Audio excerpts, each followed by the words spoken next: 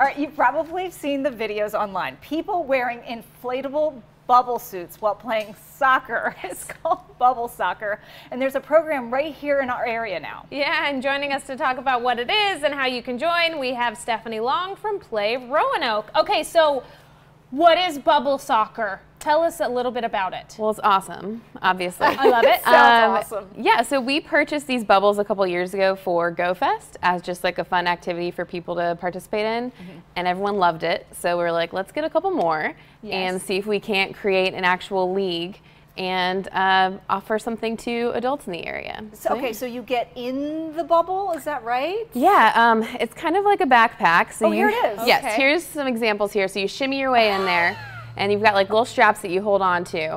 And you just kind of go from there. So is it really difficult? No, it's not really difficult. Can you see?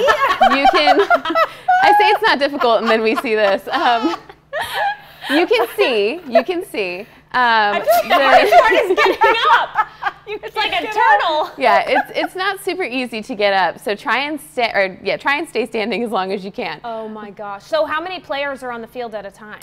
There'll be 8 players on the field, so you have 4 per team, and it's a co-ed league. So we'll have there need to be at least 2 females per team out there at a time playing. And the field is a little bit, there's some tricks going on. Sorry. No, it's great. It's awesome. It's awesome. So the field is actually a little bit smaller than a regulation soccer field, just because once you start running around in these things, you get pretty hot and you can't, move your arms to run, so your legs get tired. So the field is actually smaller. Also, if you only have 8 people playing at once, you got to have obviously a smaller surface area as well. Right. Yeah. But you can. I'm trying to picture like how you can see the ball with that suit on.